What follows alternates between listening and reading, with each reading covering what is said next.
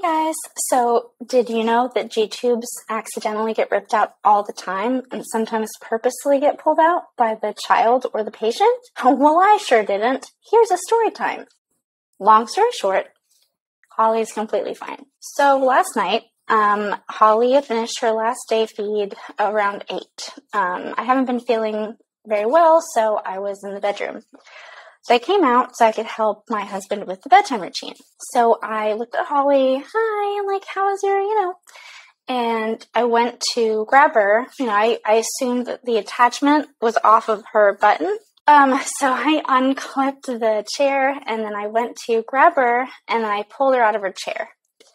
And then suddenly, just like a gush of formula just like sprayed all over me and all over the floor. So my first thought is, holy shit, I just pulled the attachment out. So I just screamed. I screamed, and then she screamed, and then she was crying, and then I was crying. And then I just started hyperventilating because holy fuck, is the G button okay? So my husband and I rushed upstairs to find out what had happened, if she was okay. And that's when I saw the blood. I had pulled out the entire G tube. It was just clear out of her stomach. You guys, possibly the most traumatic thing that I can remember ever happening. So I started hyperventilating. I was basically catatonic at this point. I was shaking and crying, and my husband he jumped right into action. Like, he was amazing, but I was just, so, anyway, so I was freaking out, and then I don't know how I called 911. I was shaking. I called 911. I talked to them, and I was kind of crying on the phone, and the 911 operator, he didn't really seem alarmed, but I didn't really, I was just freaking out. And then about 10 minutes later, the paramedics arrived, and they were in Holly's room talking to my husband, and I was just standing at the other side of the room with my back to the wall, staring at the floor. All I could do was just stare at the floor. All these terrible thoughts were running through my head. Oh my God, I'm a terrible mom. I can't believe that I hurt my child. Like, holy shit, she's going to need surgery again. We're going to be in the hospital for 4 more days. This is going to be a big deal, and I'm the worst. And just all of these terrible, terrible, terrible things. I somehow was able to drive us safely to the hospital. And then when we got in there, I found out that it's actually very common. This happens all the time. G-tubes come out, they just pop out accidentally. And, it's such a frequent occurrence that the doctor that walked in teased me about it. At the time, I was still like catatonic, so I just broke down. And then I realized that, oh my God, this is the first time this happened to this woman, whatever. So he was very nice about it afterward. But that just goes to show you how common this is. But nobody told me that. So when we were in the hospital with Holly, after she'd just gotten surgery, nobody told me that this is going to happen and this is what you do.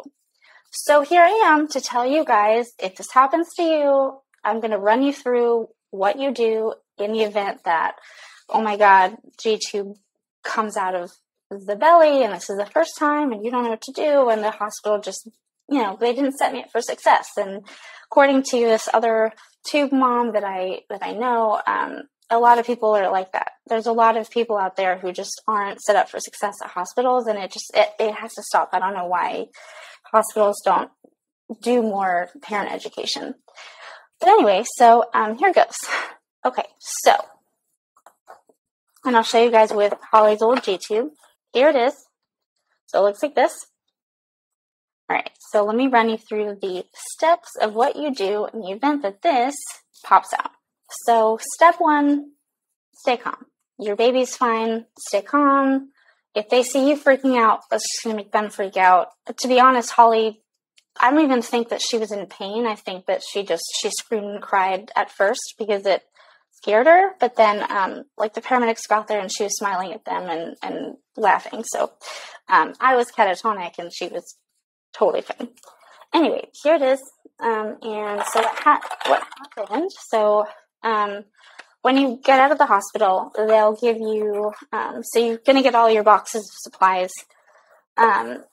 But then this is kind of a separate thing. They'll give you, it has an extra attachment, and then it's got like some syringes in there. The syringe that you want for this is, it's a little one. And so you have the G-tube. So let me just show you, here, let's see. So when it popped out, it was still inflated, like this, right? So the balloon was still inflated, and it just popped right out. So what you do when this happens is, so first you want to check that the balloon isn't broken. So you can just, get some sterile water or baby water works too. So you want to inflate it and then deflate it just a couple times just to see if there's any leaks. All right, and then if there is a leak, then you want to keep it here. You can keep it inflated or deflated, but you want to wrap it up, and then you want to bring this and the baby to the ER right away. Okay, so if the balloon isn't broken, so if it's still intact, so for mine, the doctors and nurses at the ER were actually really surprised. It just like popped out and the balloon is fine. So I don't know how it fit out of the hole. I don't want to think about it or I'll vomit. But anyway, so if it is not broken, so if the balloon's intact, then what you want to do is you want to make sure it's completely deflated. Completely deflated like this. And then you should have gotten also, there's some, I don't have it here, unfortunately, but these kits will also come with some like jelly stuff. So you want to rub some of the jelly around the deflated balloon, and then you want to just stick it back in the hole. What happens is, I think after a certain time, so it depends on how long the baby's had the G-tube. So for Holly, it's only been a month. So we had about an hour to an hour and a half before the hole started to like really close up. And that's an even bigger problem. They would have to, stretch the hole out to like get it back in there, and that's a bigger deal. So you want to make sure that you put this back in so that the hole doesn't close.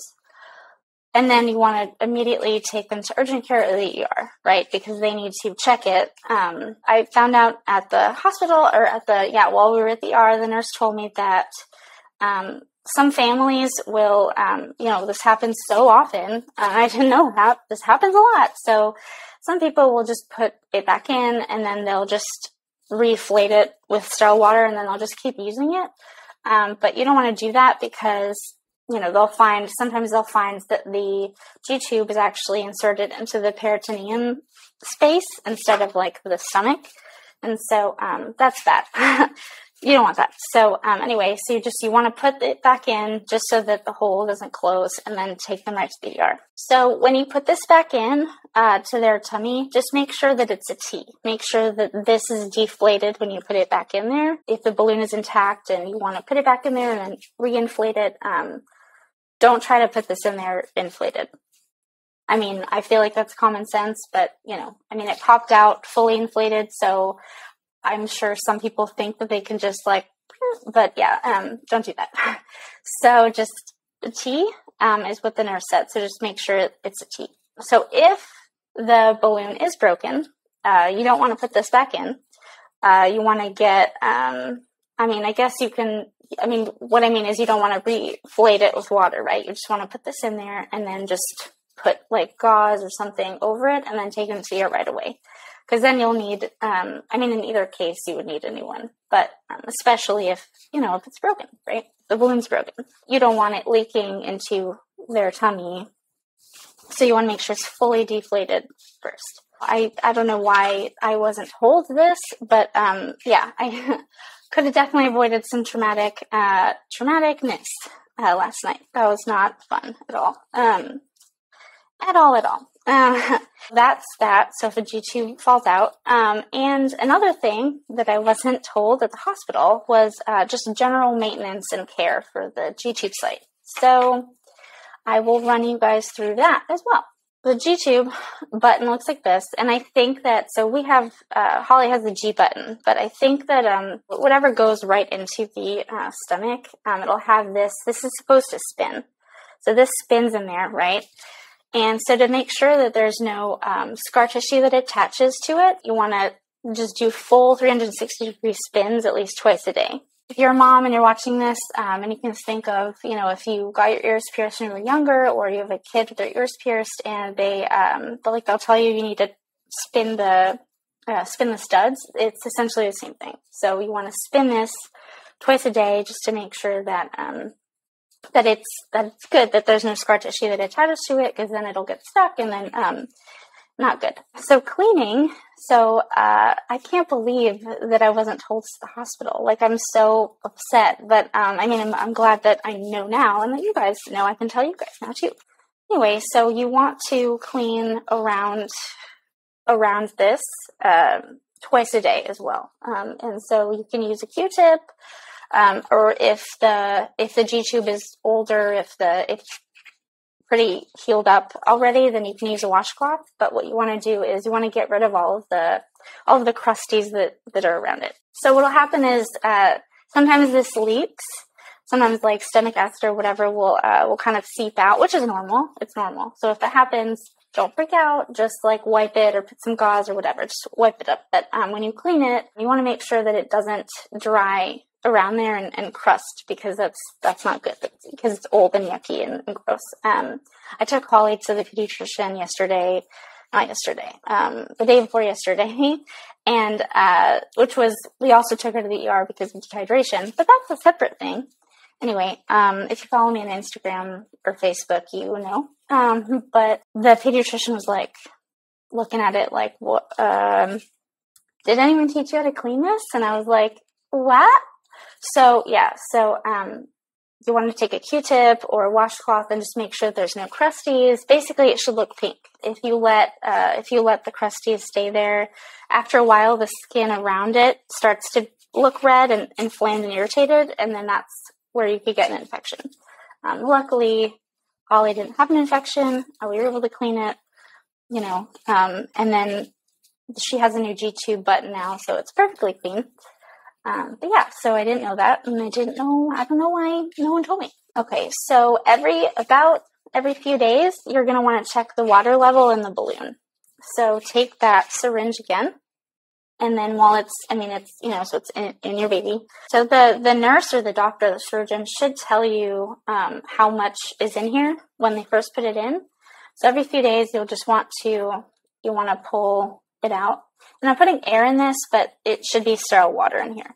So you want to pull the water out and see what the level is, and then you can put it back in. So the nurse told me that sometimes the water will naturally, just some of it will evaporate.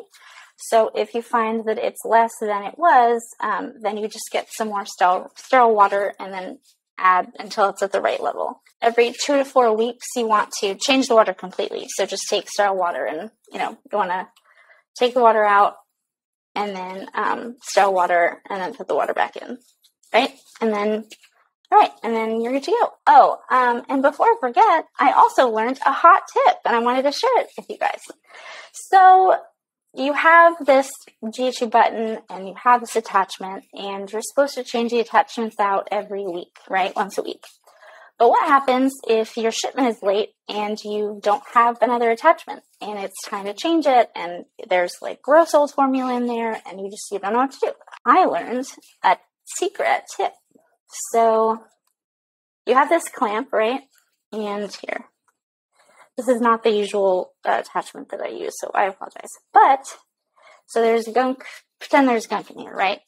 If you clamp it, and then you pull the closed clamp all the way down, it's going to get rid of all of that old stuff. So if pouring scalding hot water through it isn't enough to clean it, if there's still stuff left over, just do that. Just pull the closed clamp all the way down, and it'll get rid of all the rest of it. And then, just to be extra sure that it's clean, you can run some scalding water through there, and then you should be good to go for at least 1 or 2 days until that shipment comes in. But if it's more than 2 days and it's still not there, then I would start to raise a little hell, because you need those. So I hope that you guys learned a lot, and I'm sorry if any of you were like me and weren't set up for success. So I really hope this video helps.